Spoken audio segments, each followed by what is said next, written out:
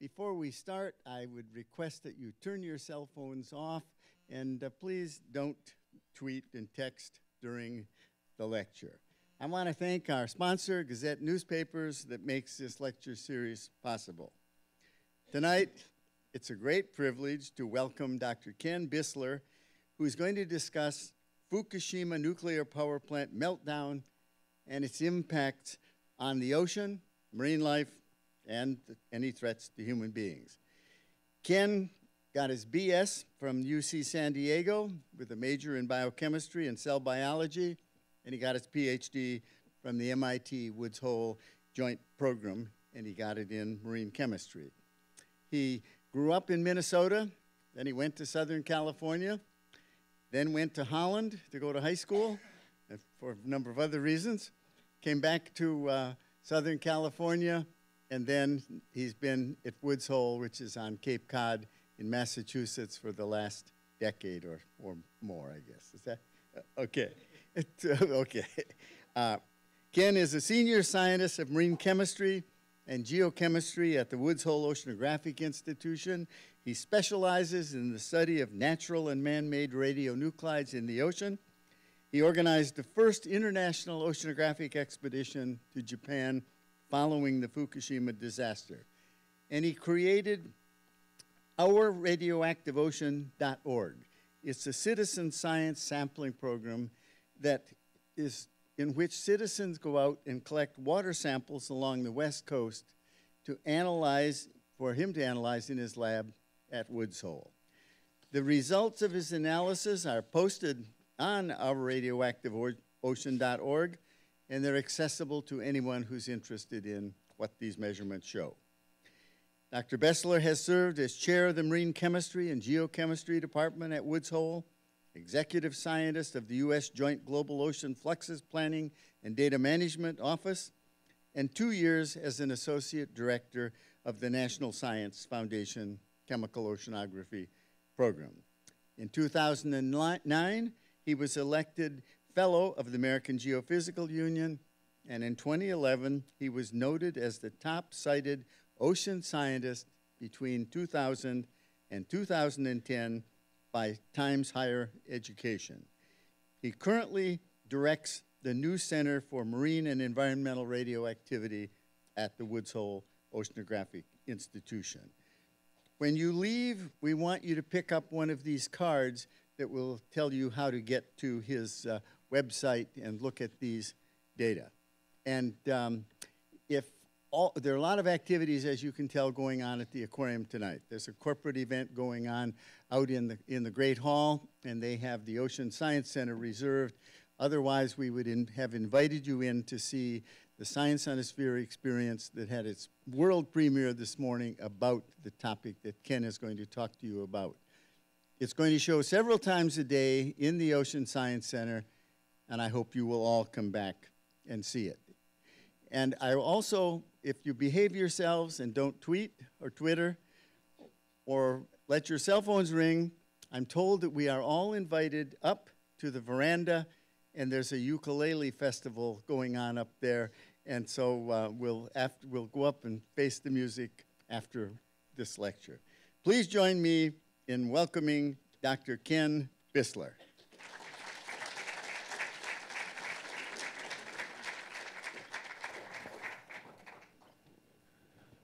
Well, thank you for that introduction. I'm certainly very pleased to be here, trying to distill 4 years of research effort and 30 years of my career into about 40 minutes, and hopefully time for questions here about what was going on, and really 2 stories in Japan 4 years ago as a consequence of the earthquake and tsunami and then meltdown at Fukushima Dai-ichi, the nuclear power plants. So the first part of my talk is really reviewing a bit of what happened in Japan on the Japanese side. The picture on the right is a research vessel that we were able to charter and bring to Japan within 2.5 months of that accident to look at the first response, which isotopes were there, what happened.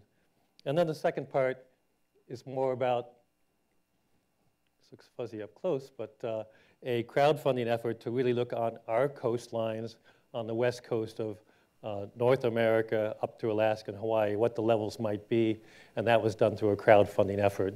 So we'll get into both of those topics and hopefully have time for questions to get into this. And as Jerry said, there are ways for you to get more information too by going to these sites. So let's get a little bit more into my background. He did introduce me quite well, but I do like to point out when I was a student in ocean sciences, in 1986 is when I was finishing a degree on plutonium in the North Atlantic Ocean.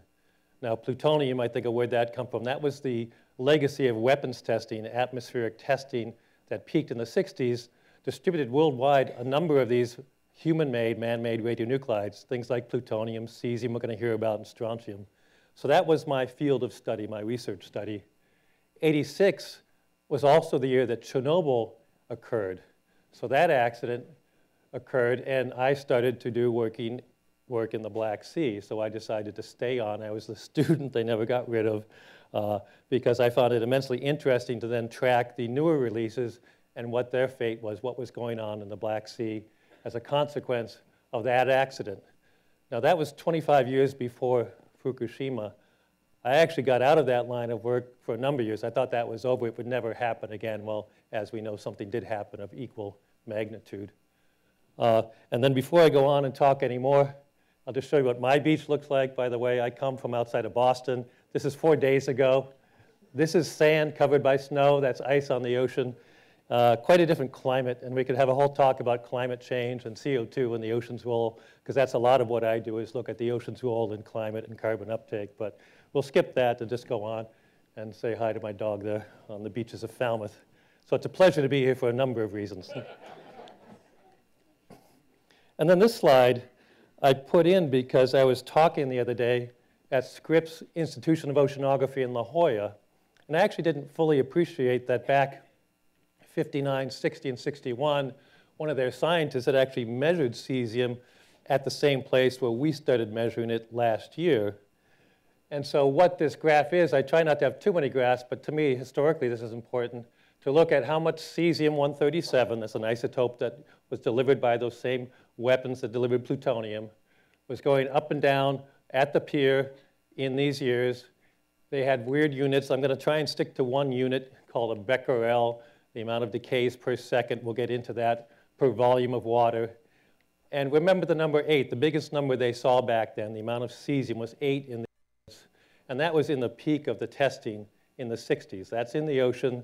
These were early studies. I'm a bit jealous, actually, because of how many data points they have on here. This was actually a large line of research funded in the US at that time, actually no longer.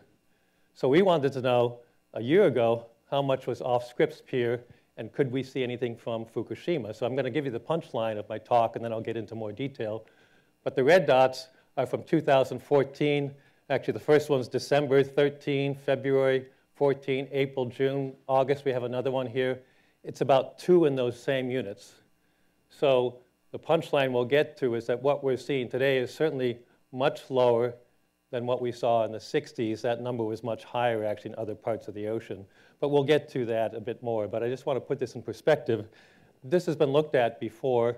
We're not the first ones to measure cesium.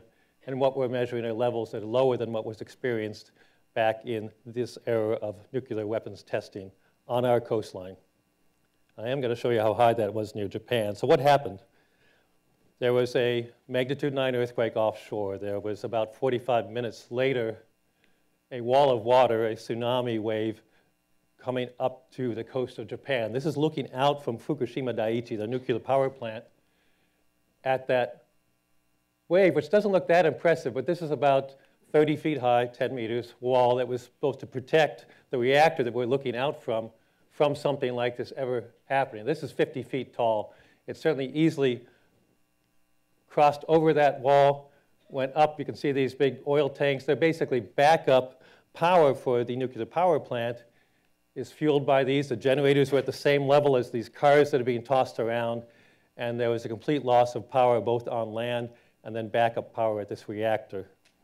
Nuclear reactors need cooling, not only when they're producing power, but in this case, it had been shut down right automatically, actually, after the, or when it, even before the earthquake shock hit, they shut down. The control rods were automatically put in the reactor, but there's a lot of fuel rods in these reactors that need to be cooled at all times. So things were already looking pretty bad early on, shortly after that tsunami hit because of the loss of power. How could they keep them cool? What would happen if they didn't? And we're going to show you some consequences. I first want to show this. That went too quickly. There were 6 reactors. This is 4 of them at the site. And these are before and after images of what goes on. This is a few days later because we've already had explosions. And so destructions of the buildings, not the primary containment, but what's called secondary containment. And that's the consequence of that tsunami. So here it is again, before and after. I also want to point out, though, that the immediate threat and concern, and to this day the loss of life, was from the tsunami. Went by again too quickly, but basically 16 to 20,000 people lost their lives or are missing. Huge areas of that coastline were complete devastation. When we were there, you can see obliterated whole neighborhoods. I'm sorry. Quite, the scene that I saw was something like a tornado had gone through, but it just went on for miles and miles. Total devastation, over 100,000 buildings. So at the same time they're dealing with this loss of life and destruction, they now have an out-of-control situation in a nuclear power plant. So a very difficult time. They're starting to recover, of course, from this.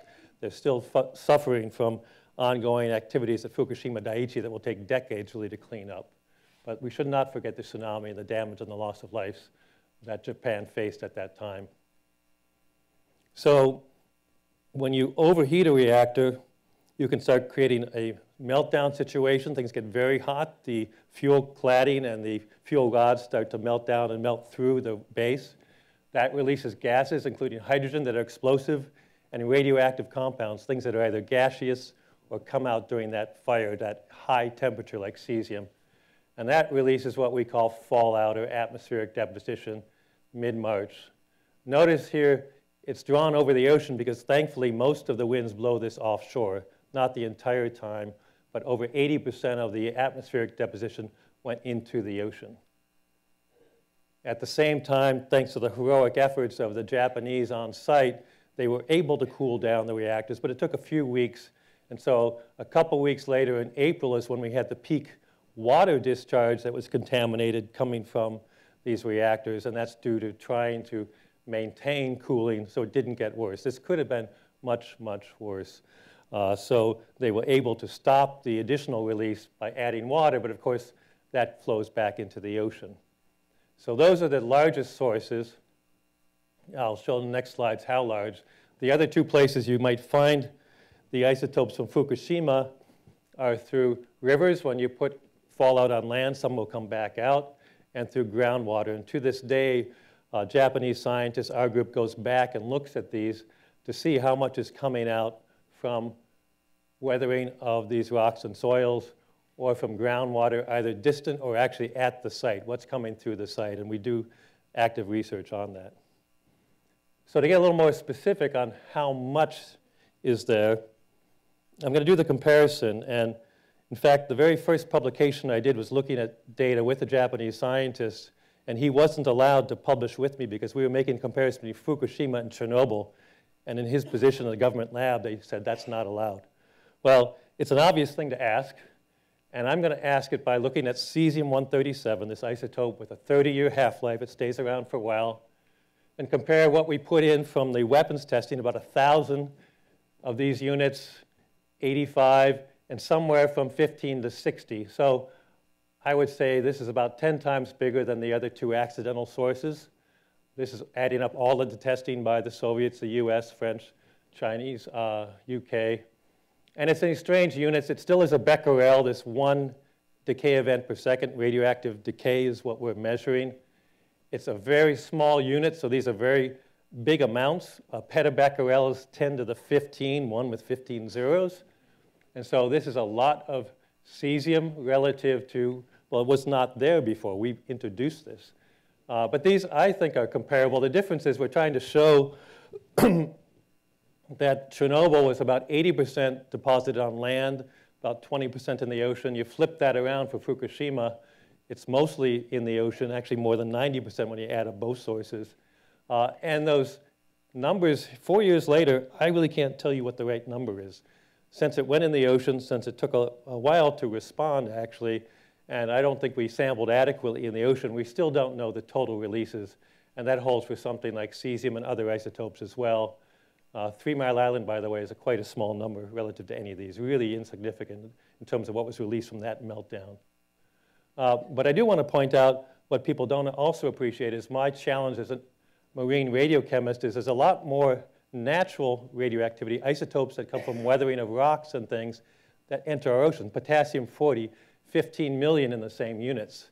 So I'm trying to measure a small amount of cesium in a radioactive sample because it has potassium-40, uranium-238, 37,000. These are also big numbers, by the way, because we've added up the entire ocean. How much is there together? We're going to look at how much is in each quantity in the next slide, how much is there per liter or per cubic meter. But no matter how you look at it, there's a lot more natural radioactivity in the ocean than what we've introduced. That's particularly good news in some sense. But the bad news was what was going on in Japan in 2011, 2012. I'll try not to have too many graphs here, but I really want to emphasize numbers now because we have a unit of a becquerel per cubic meter. It's about 160 gallons of water.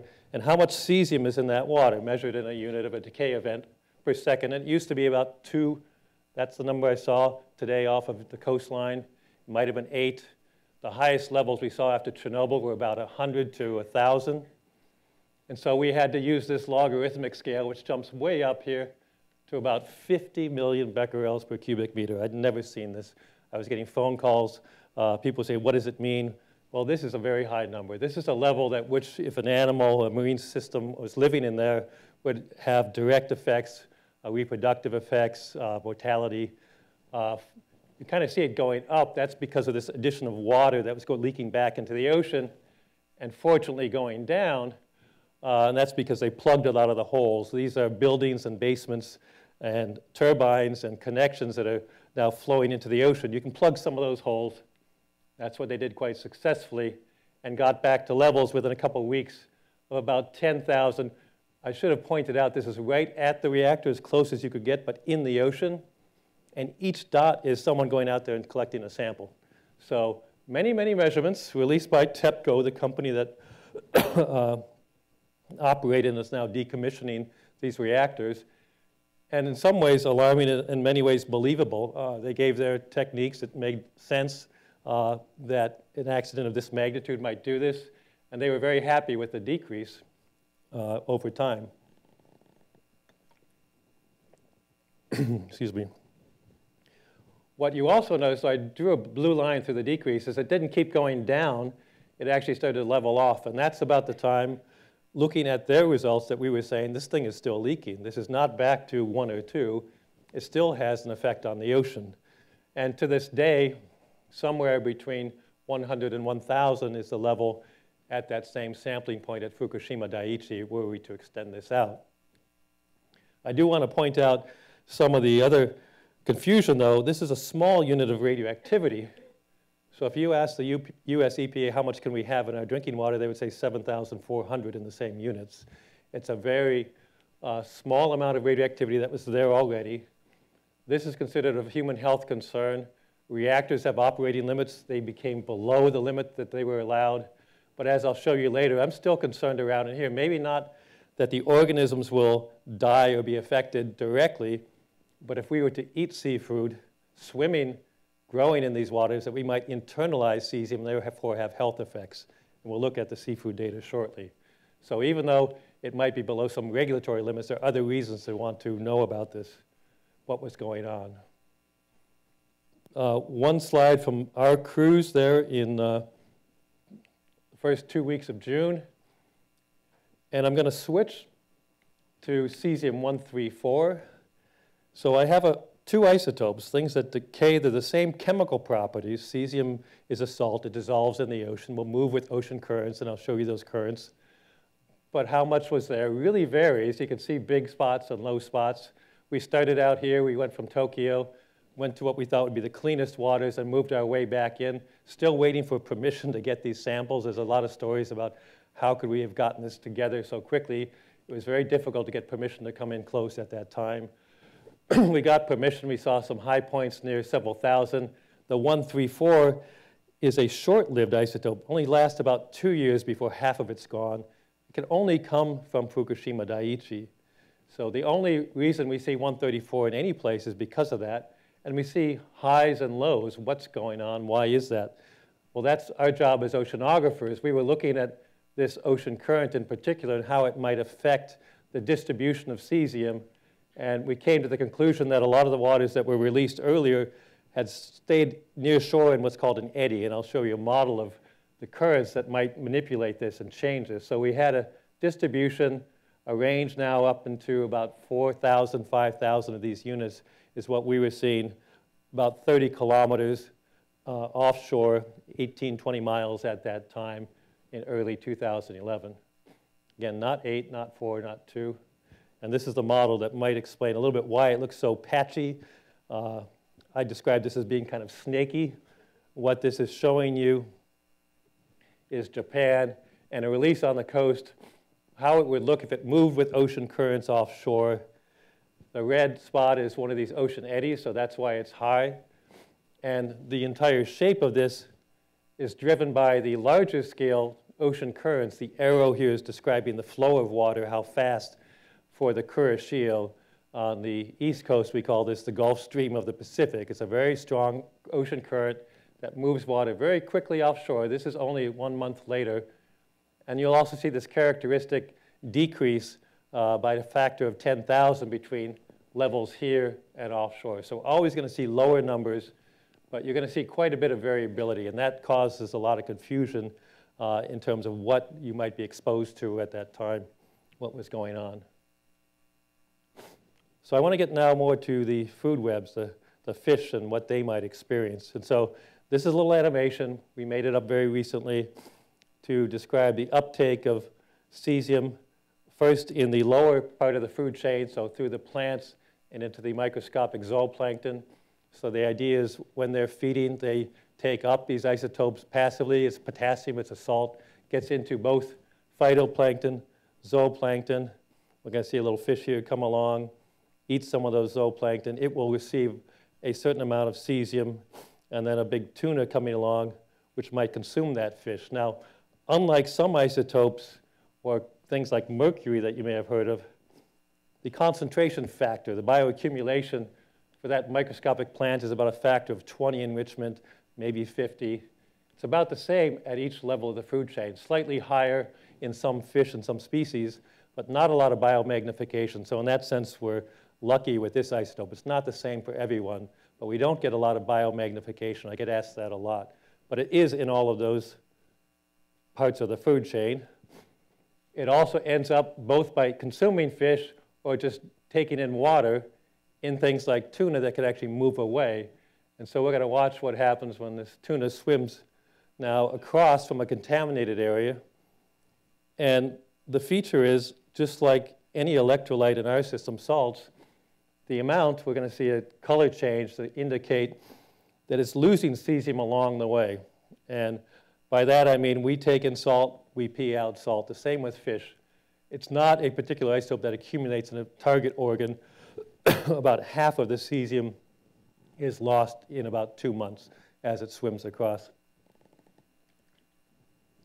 In fact, the scientists who did this, Nick Fisher, Dan Madigan, were using this kind of as a clock to see how long it took them to swim. That's actually a very interesting science question.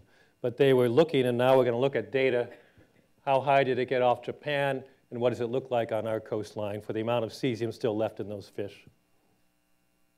Oops, we should just move ahead. So we'll look first at some of the most contaminated fish with the bottom-dwelling fish, things here like flounders, cods, greenlings. And we're going to look at just data from the prefixture. It's called the area around Fukushima. And we're going to now add up how much cesium becquerels per kilogram of fish. So how much cesium in fish? Low numbers, 100, 10,000 if you can't see them. A dashed line in the middle is what's allowed in seafood in Japan. Anything above that would be deemed not able to be put on the market. They actually changed that number, but we can get into that later. They lowered it. But this is 2011, 2012. You see many of these above and below the line on any given day for this type of fish. high in the bottom dwelling ones, not going down. So I showed you a cartoon where it should go down if the water is cleaner, if you swim away. Another indication that there's still a source at the site. There is some additional cesium being added, or we'd expect these numbers to be going down more rapidly. Now, they are going down in general, but from this type of data, Japan Fisheries had put together, we could say something about the continued sources near Fukushima Dai-ichi. Now, they collected many more samples than that. They go up and down the coast now collecting data to decide whether to open or close fisheries. Based upon this type of data, you would not allow fisheries in the area off Fukushima. You might allow it here in the south. You don't allow it in Ibaraki for this type of fish. And so this is being done all over Japan, tens of thousands of fish per year analyzed to determine whether they're above or below this area to close fisheries or not. When I go to Japan, I eat the fish. I'm not concerned because I've witnessed the act of, first of all, there's no fishing fleet left. There are no canneries because of that tsunami. And they've closed down these fisheries. They're not canning them up or shipping them off to somewhere else. There is no commercial fisheries left in those areas. It's a big loss for Japan. They are massive consumers of seafood. They appreciate local seafood the way we do. And for them, this is not only a financial but a cultural loss to have to keep these closed. But they're monitoring it very closely. They're monitoring, this is some of their data now looking 2011, 12, 13, 14. And this year, just to remind us that the numbers that are above 100, if you add all fish types, some that are less contaminated, is going down. So there are fewer fish today, so that's relatively good news. But still certain types of fish, like these bottom dwellers, that remain persistently high.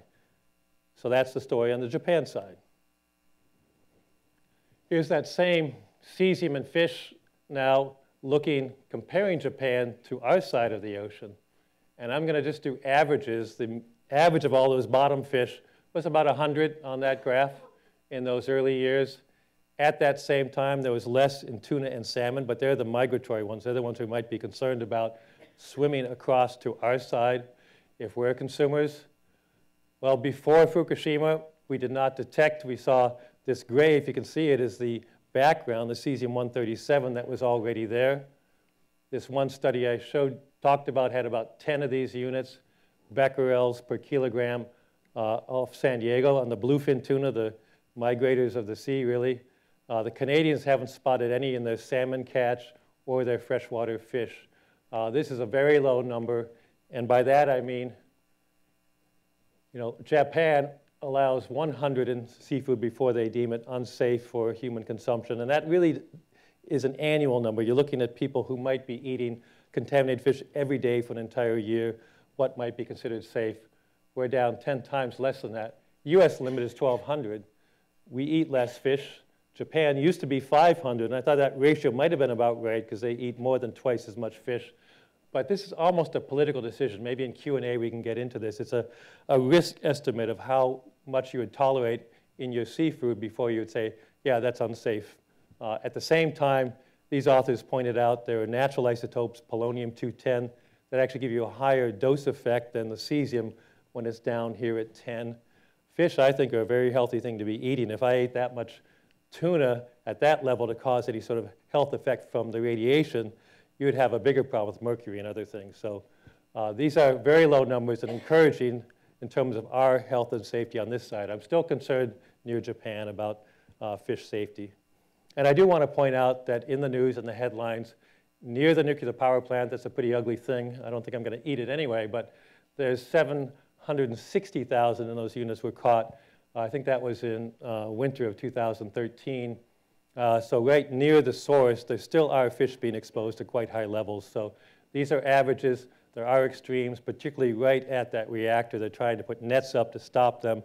It's a very difficult thing to do. So this is something that will be of concern near that source for a long time to come. Let's switch gears a bit and go to, I find this beautiful image of ocean currents provided by NASA to remind us, here's Japan. What happens when something gets put in the water here that moves with the ocean currents like cesium? How far will it get? So it's going to follow these snaky patterns, maybe form little eddies here and not move too far offshore. But the ocean currents are really the driver for what we're going to see on our coastline. And so scientists have made models for what that might look like. And here's one of them. And we're going to see a release here now on the scale of the entire Pacific, 5,000 miles, of how much cesium we might expect based upon a model. And I'll try and stop it after 1 year. Over halfway across the Pacific, we've gone from these red colors down into the blues and greens, maybe 10 to 100. This is not data. This is a model, and something I like to say is, because I'm not a modeler, all models are wrong. Models are approximations. They may be useful. In this case, I think it was quite useful, but they're an approximation. So whenever I see these things, I want to get data to see how well it does, because how does that approximation fit the world? And we'll look at that a little bit. We'll go on, though. Oops. We'll have to watch it again. There it is, halfway. You know, it's going to be reaching our coast. Say 2013, I was getting phone calls. 2014, low numbers is all I could tell people is what we might expect. 1 to 10, maybe 30 becquerels per cubic meter. Reaching our coastline, probably highest in the northwest first, lower down here later. But the ocean currents would be carrying the radioactivity across on these timescales 3 to 4 years. Something were to happen today, it would take the same amount of time to reach us 3 or 4 years. And we can run these types of models into the future. But it really isn't sufficient, for me anyway, as a radiochemist to say, don't worry, be dismissive, because people do have health concerns, and we're not making measurements. The government wasn't measuring cesium with any method that would allow them to see 10, 100 of these becquerels per cubic meter. They were saying it's well below our safety standards. Let's not even bother. I really wasn't accepting of that, and I really felt compelled by a lot of questions to really do something that I've never done before, which is ask for help from individuals, like in this audience. Can you come, propose a location where you want to sample, raise the money we need? We started a website, ourradioactiveocean.org. And even though Jerry said, turn off your cell phones at some point if you want to go online and make a donation, that would be just fine. The goal here is not just to get locations funded. I'm going to show you some data, but also to provide information. We show maps that show how much radiation was in the ocean before the accident. We talk about the uptake in the food chain, the health effects of different isotopes on the human body. So we've had a very good response to that. Very pleased, in fact, with being able to show you this map. And I'll use it several times for the pictures, so we should step back and look. It's a beautiful image of ocean temperature. The colors are not radioactivity. It's water temperature here, warm in the south, cold in the north. This is the big gyre in the Pacific. Hawaiian Islands are down at the bottom. Every circle here, whether it's white or blue, is a location where, in this case, a family helped us sample and sent it back to Woods Hole. We analyzed it for cesium. Every single sample had 137 in it. That's the isotope that's always been here. This is an estimate of how much 134 was there. The white circles are ND, not detected, less than 0.2. So we have not seen it along this coastline from La Jolla up to Alaska and Hawaii. We did find some offshore, and last November there was a headline about 100 miles off of Eureka. That's that blue dot there. So what we're seeing is transport across on these timescales, but fortunately very low numbers, very similar to that model, in fact, that I just showed you. And what we hope to do is continue to follow that as that continues to move inshore, just to reassure ourselves the numbers are low for the human health perspective, the concerns, but also as an oceanographer to refine that model, do a better job next time. But what I've also learned is that, when people get engaged, it's really fun for me to see. They take my sampling kits, they go out to a beach, they fill it up, they become engaged, they get the family involved. Surfing organization Santa Cruz got the local radio station involved to do a little fundraiser to get the money to do that. We're still trying to add to this over time. This is Santa Barbara. La Colina High School worked with the Natural History Museum there to get a class out there collecting one of our samples. So we're actually engaging people, and they can learn something about their environment, whether it's safe or not. I don't think it's as important as just getting them to look at their ocean in different ways and understand a bit more about the levels that were there and what might be coming. That's been quite pleasing for me to see. I didn't have to do that. We just gave them a box and a container. It's also nice to see the diversity of funders from some small government grants, but mostly foundations, Suzuki Foundation, a real estate group, some very big foundations, the Moore Foundation, a nuclear society in Idaho, a computer company in Falmouth that gives us little temperature probes we can put in with each sample. Pacific Blue funds the site in La Jolla. Here's a fun one, the Guacamole Fund. I still don't know what they fund, but they gave us some money. University of Hawaii, Woods Hole Sea Grant. But we get the range from everyone who's already decided they're for or against nuclear power. That's not the issue. It's to look at what's in the ocean. That's a separate issue. So I've been giving the same talk to a lot of different groups because of this wide range of sponsorship. I think there's interest. It's much more broad. I've also formed a new center. I'm not going to spend too much time on this, but I think there is a need to increase our literacy, our understanding of the different sources, whether it's potassium-40 or cesium or plutonium. And for that, it takes things like this event, public outreach. I need to train a few more people so that someone's around when they can give this talk in 25 years and promote the research and engineering. We're also producing literature in Japanese, so we translate our products and deliver them to Japan and have websites. So Japan, of course, is the most concerned, rightly so. We're also trying to develop new tools, some really clever ways. I have a really great engineering group in Woods Hole that outfitted a kayak. It's not the best view, but it's an autonomous vehicle being controlled without anyone on board, paddling along, and collecting underneath it cesium samples. And the idea is to launch something to do more monitoring, say, off our coastline. There are vehicles like this that are powered by waves. This is actually powered by a jet ski motor, but we could put them in the water and maybe release them here and catch them up in San Francisco without me going out on a boat. It's an expensive proposition, takes a lot of effort. And for some of this, we just need more data. I would love to have had these 4 years ago to put off the Japan coast to refine what some of those release estimates were. The latest one I'm really kind of excited about. We haven't gotten the lease, but there's a group in La Jolla that I met, makes a smart fin. Embedded in this surfboard fin is a temperature, GPS, salinity, pH, accelerometers. And what I want to couple with that are ways to put little cesium absorbers on either the ankle or back on a different fin. So I can collect not by using 50-pound samples, 5-gallon samples, but by passively absorbing cesium onto something like this and having people ship it back to me. We could have hundreds of people up and down the coastline. It doesn't have to be surfers, but it just seems like a good target audience that gets in the water every day and has been asking me the same question: how safe is it to go surfing? What should we be concerned about? What levels? So I think there's some good things out there. All of these things take support, of course, and that has been the frustrating thing. The government agencies aren't really motivated for health reasons to be doing much on this. I think they should be. And we're trying to find sponsors, usually private sponsors, to get behind some of these and help us monitor better these ocean radioactivity levels.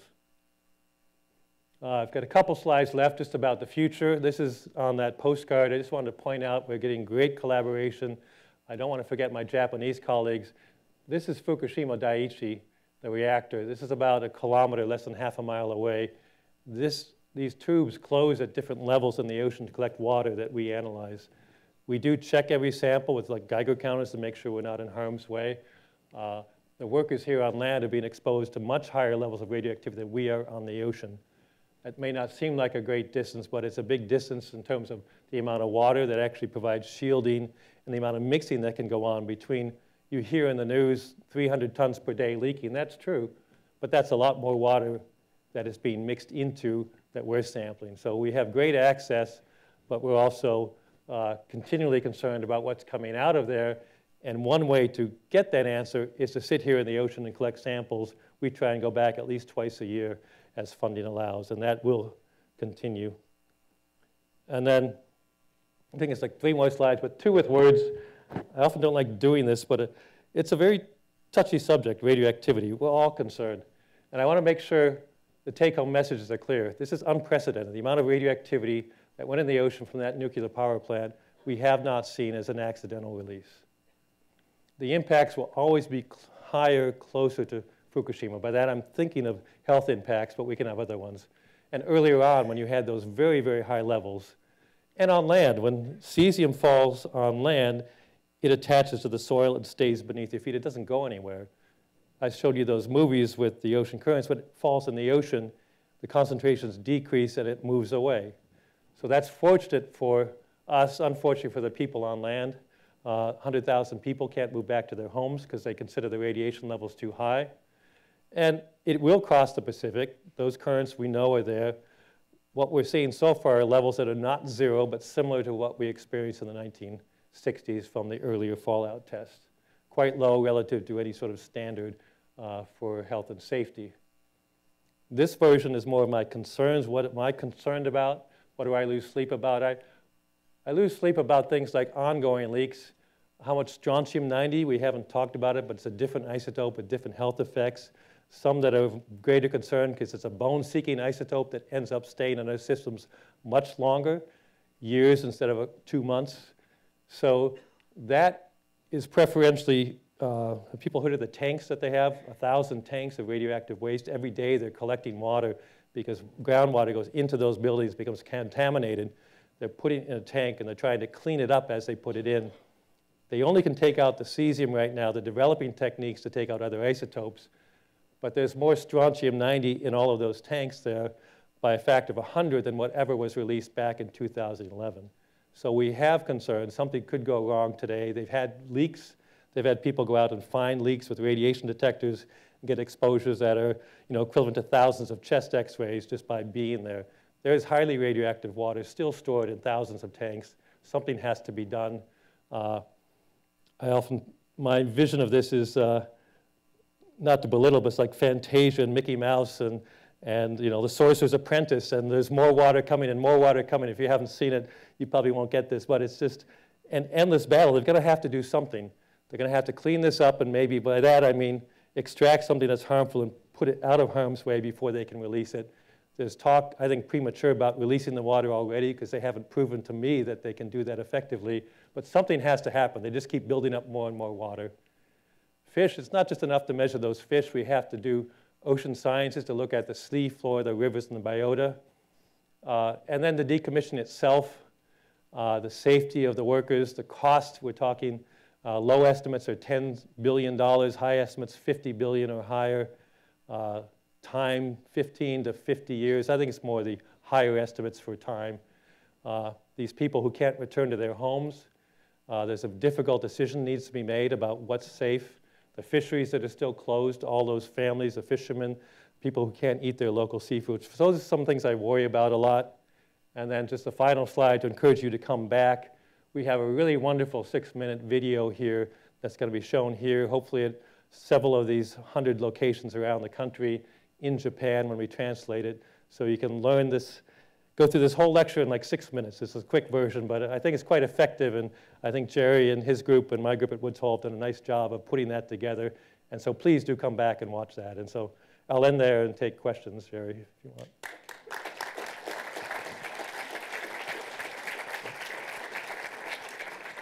So before we go, Ken, in that Science on a Sphere video that you were the primary writer of, in the end, you compare what it would be like in terms of exposure to radioactivity if you went swimming every day in the ocean off here for a year, relative to going to the dentist tomorrow to get my x-rays. Tell us that. So we took that number 2 that we measured off Sphere. We said, well, it might go up to 8 or 10.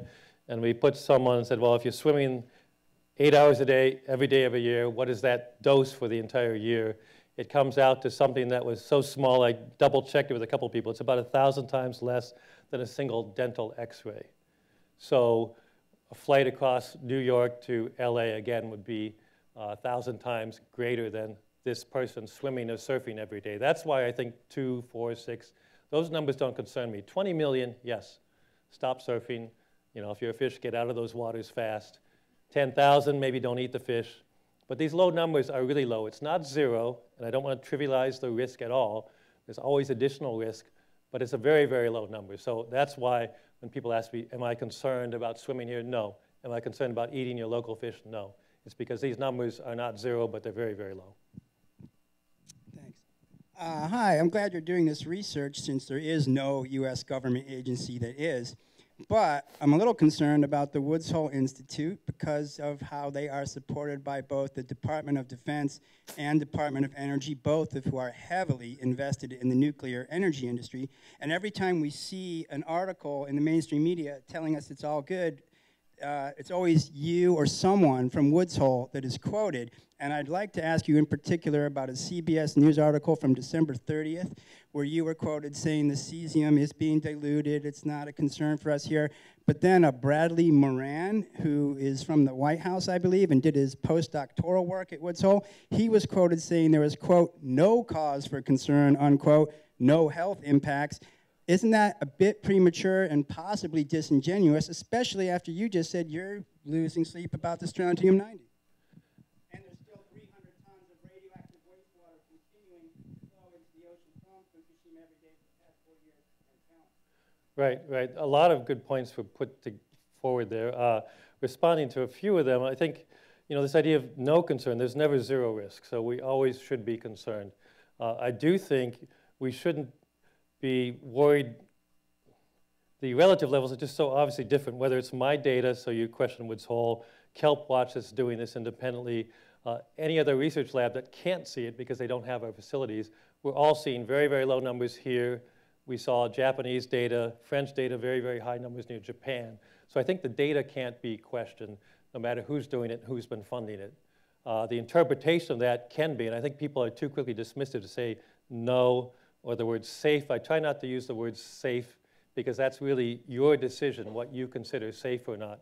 I consider it very safe when those levels are so low on this coastline that I'm not going to get a dose equivalent to, say, 1,000 X-rays that I voluntarily take. I'm not making a choice to do that. This has happened. So that's kind of my relative scale. And my health concerns always go towards Japan. So when people are looking for health effects, I think we're going to see them first and greatest in Japan than on our coastline. It's been exaggerated by both sides. We've been maybe too dismissive on the government side, maybe on the nuclear power industry side, but also I think exaggerating it. People who are against nuclear power have every reason to hold that belief, but they shouldn't scare people, in my opinion, from swimming off of Laguna Beach or Long Beach in these waters. What about the continuing flow? Hello. So I was just wondering if you could elaborate on how the government determines the amount of allowed dosage of cesium becquerel per kilogram in the fish, because it seemed like it was kind of dependent on like the citizens' intake of fish, but I wasn't entirely sure. Well, like a lot of contaminants, think of even mercury, the more you eat, the higher the risk levels. And so they set a number where they say if you're eating at this level every day at the average, you're going to have an increased chance of a health effect, cancer in this case. And I believe the numbers they're using, this is my specialty, are things like an additional 1 in 20,000. There's a lot of controversy about whether it might be 10 times higher for groups like children and females, which it probably is higher, whether it's 10 times higher, 5 times higher. So you might pick and choose around that boundary, but they're trying to see what would be acceptable. The Japanese had 500 for their limit. We had, as you probably saw, 1,200 because we eat less fish. That made some sense. What happened in Japan, I think, didn't make sense, caused a lot of concern, is they lowered theirs about April the next year, so a year after the accident, down to 100. You might think that's good. It'll never be zero. There's always going to be some cesium in fish because of what we did in the 60s. But what that tells the public is that, well, what I ate last year, I should have been eating this year. What's happened? Well, the science didn't change. The health effects aren't known any better for this. But they decided they wanted to have the lowest possible standard to reassure the population that what they were eating was safe, get people to go back buying fish. So they're making a stricter standard based on almost a political move that really backfired because we don't understand enough to say if 100 is that much better than some other number. It's a risk estimate and very low risk based upon how much you eat. And in fact, not to go too long, but after Chernobyl, they actually raised some of those limits for products like reindeer in Scandinavia and just said, don't eat it very often. You can have one fish at that level isn't going to cause cancer, and you're trying to pick a number that's low relative to the rates of cancer, 1 in 3, 1 in 4 people who get cancer. So they're picking some number that's never zero based upon data that are very hard to measure at these low levels. and trying to use that for health and safety. That's a very difficult decision to do, and people try and stay much lower than that. Thank you for making the presentation tonight. I would like to have you kind of correlate the strontium in your feelings that rather than just the fast one that breaks down your silicium. And I would like the audience, you're an educated audience. I would like to have you be sure you note the difference between nuclear fission and nuclear fusion as you look at problems that are going to be in the ocean, because we have to have an audience or a public that is acceptable for fusion. Yeah, there certainly would be different, this is nuclear fission. These are reactors, traditional reactors that we've used that are fission-based. We do not yet have commercial fusion reactors. If we did, we would not have this issue as we do here for the waste products that come out of that. We have to put those fuel rods somewhere when they're done. We don't have a place for that. There's a very big difference. But the nuclear energy that's being produced now is all being produced by nuclear fission, produces these radionuclides. The strontium was that you wanted me to address a bit more. There are hundreds of radionuclides produced. The most dangerous often are the ones that decay quite quickly, fortunately, but they're producing more radioactive decay events like iodine-131 decays with an 8-day half-life, but iodine bioaccumulates in thyroid, so childhood thyroid cancer rates are of great concern in Japan right now. Strontium, a different isotope, hundreds of times more left in these tanks than was ever released. I'm thinking of things like earthquakes when I worry about what might happen to those tanks if something happened today, and they're only temporary storage tanks. If that were released, it could be a greater event. We wouldn't see that, by the way, for another 3 or 4 years. It would be just like this. I'd have a new model, and we would see it in 3 or 4 years. But once it's in the ocean, you can't stop it. And once it's in fish, it would remain much longer. That tuna would not lose its strontium as fast as it's losing its cesium. So I think monitoring that carefully is of utmost importance. And when I say decontaminating, you never get rid of these radionuclides. They're there until they decay away. And so all that you can do is concentrate it. Think of like a charcoal filter under your sink. You could take out cesium, is what they do now, a process using something called zeolite. It's a clay. And you store that safe, keep people away from that. You can't ever get rid of it. So that's what they're trying to do desperately with these hundreds of different radionuclides that are still in these storage tanks, some at quite high levels, and strontium being one of the ones of greatest health concern to me. Also, a 30-year half-life, so it stays around. Another question over on this side? Okay.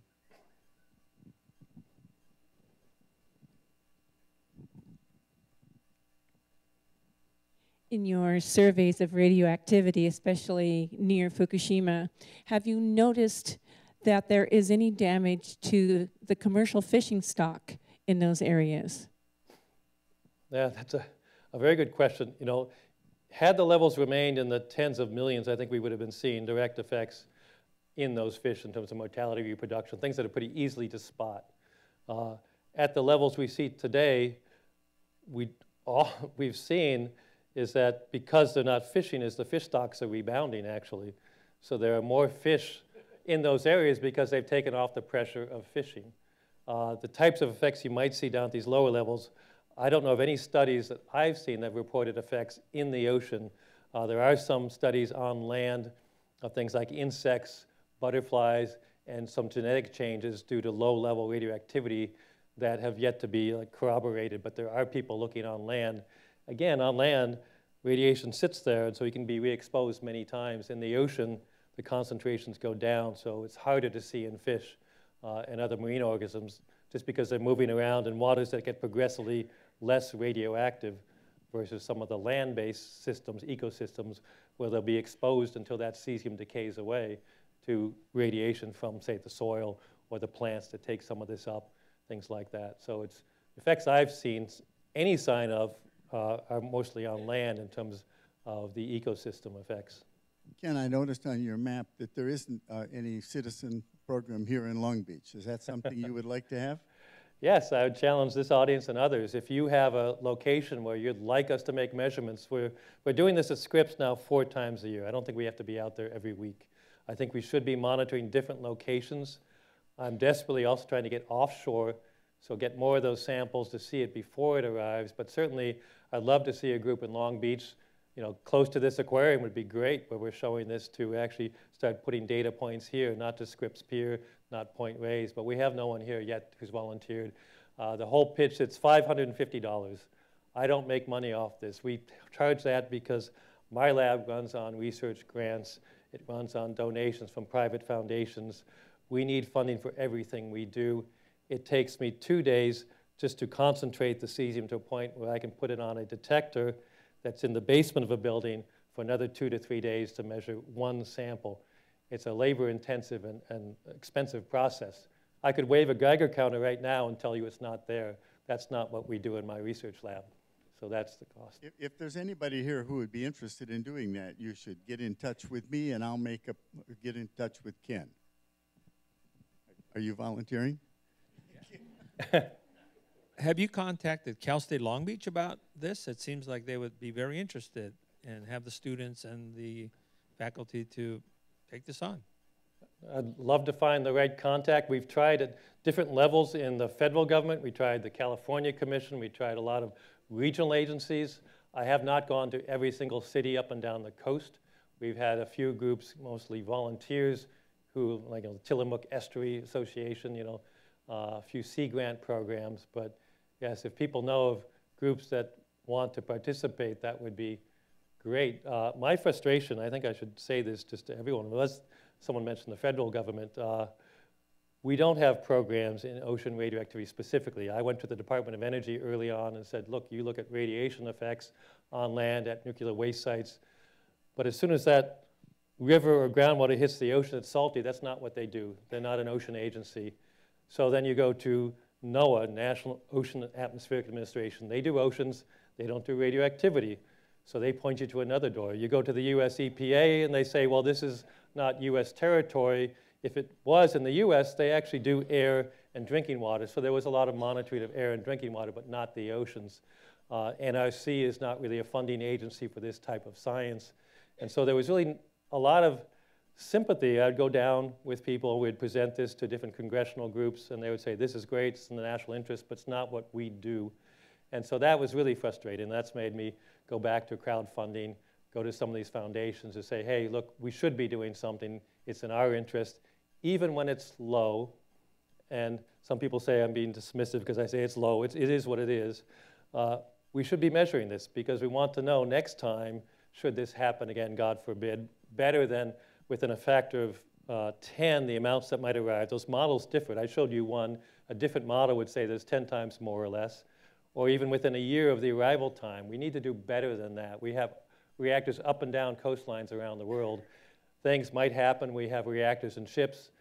Things happen, and so we need to do better, and that's what motivates me to keep this going, even without that government sponsorship. Cal State Long Beach, as you know, since you met with one of them today, they do monitor kelp and the uptake of radionuclides in kelp. Right. But if anybody here would be interested, though, we can make a partnership with Cal State Long Beach and with you. Are you going to volunteer, Jenny? You've mentioned several times that you see much more effects on land than in the ocean. What types of effects did Fukushima have on Japan's terrestrial-based food sources, whether it's produce or livestock, and were there any other terrestrial-based foods around the world that noticed effects from Fukushima? Well, they've had to stop their local, agriculture for a lot of different products. Early on, it was almost everything was banned, so you couldn't have milk coming from there. You couldn't have rice coming there, fruits. To this day, there's certain cesium in particular is highly enriched in mushrooms. So a lot of the wild mushrooms, commercial mushrooms, still closed to this day. They've had to build up an infrastructure to measure cesium at these, what are actually challenging levels. 100 sounds like a big number. It's very difficult to measure 100 becquerels per kilogram, but they're doing it bag by bag for rice. I've seen machines to measure every persimmon that comes out of certain farms before it can go on the market. Even then, it's difficult to convince people that they might want to eat something from this contaminated land. But that's another challenge, actually. And in fact, there's some interesting stories about supermarkets that don't advertise the price, but how many becquerels per kilo is in their products. And people go for the lowest one. It's a challenge to get people back with confidence to eat those products, even when they're below this very, very low threshold for cesium. in particular. Back to the testing program, you said you want 4 tests a year from each Right. site. Each test is $500. Right, 5. Okay, well, yeah. yeah, well, we'll back one of those. Now, from a technical standpoint, you want it offshore? Yes. What about from one of the whale watching tours? We could get it from one of our whale watch cruises. Yeah, because that would involve the people on board too in a Right. scientific expedition. So Val will come up with the money Good. off our nightstand. And that's a good, yeah, because we have daily whale watch cruises, and that's a great idea. And we've been trying to find something useful for you, Bob, for a long time. So, all right, we're going to take about, all right, Robert?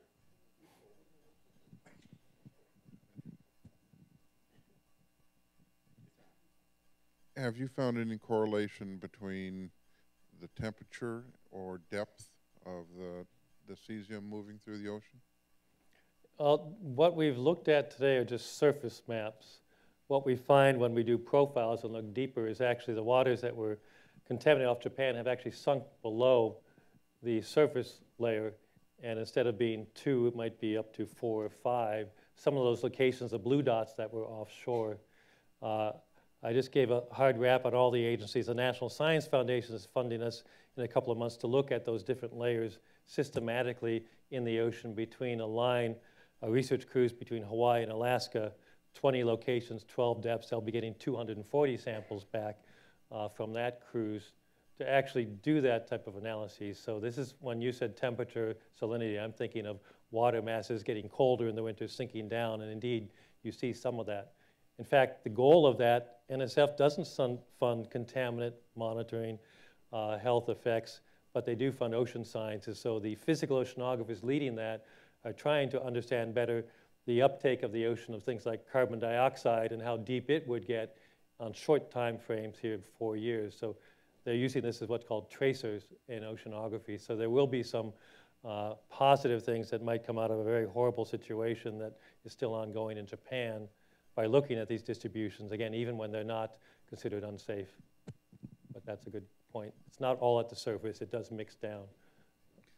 I just recently returned from a trip to Japan, and the feeling that I get from the general population over there is that the Japanese government has not been very forthcoming with the true results and the extent of the problem from Fukushima. And I'm just wondering if you have an opinion regarding the data that's been released by the government. Yes, I actually agree with that sentiment. I've heard it a lot from my Japanese colleagues. Essentially, there's a reluctance in some ways. It's a cultural reluctance to ask for help. They are not forthcoming in that sense, but also the information they're providing. Those red dots of the fish, they were from the fisheries agency, but they'd never put them on a graph to tell the population what did it mean. They would just say, is it higher or lower today? They're very bad at communicating both what they're spending a lot of money doing and what might be the consequences. And then there's a lot of mistrust because early on, during the peak of these accidents, during the evacuation, certainly at that time, different parts were not talking to each other. So while one group knew the direction of that fallout on land, people were being evacuated in that direction by another agency. This whole idea of changing the limit in fish, what does that mean? There was no public discussion that I heard of, that at least to the satisfaction of people I talked to, that said they understood now why last year it was okay to eat fish at 500 and this year it isn't. Very poor job in communication, partly cultural, partly this secrecy in the nuclear power industry, not wanting to admit it's doing anything that might cause harm. I'll pick on the Prime Minister, Abe, who said it's under control about 1.5 years ago. How do you control groundwater? How do you stop flow of water from rain underground into the ocean? You really can't. You can put up a wall, but it will get around that wall, get over that wall. So there are words they're using that even, especially to the Japanese, they just don't understand. And I think they're not being told everything they need to be told, even though they might not be hiding something. I have not seen a lot of lying in terms of the data. The data are results that I actually trust. When I go out with my Japanese colleagues, we get the same results. It's just in translating that and presenting that is not being done very well to the public there, who's very concerned, of course, about this. And like I said, can't move back into homes because of some of the data. So there are citizen scientists there. There's a group, SafeCast. I'll give a shout out for them. They are building very cheap Geiger counters that people can carry around so they can monitor their environment, look in the playgrounds, look where they're going back to. And they actually make maps now with hundreds of thousands of data points from hundreds of people with their own Geiger counter on their bicycle, on their car, in their backpack. So as a response to that, people are starting to make measurements sort of like this, sort of like what I hope the surface will do. That's helping to inform them, but that's quite new for them culturally to be doing that. I think we owe Ken a great debt, not only for the research, but for the efforts in public education and outreach to make all of this information available to a very broad public. So, Ken, thank you very much for a great lecture. Thank you.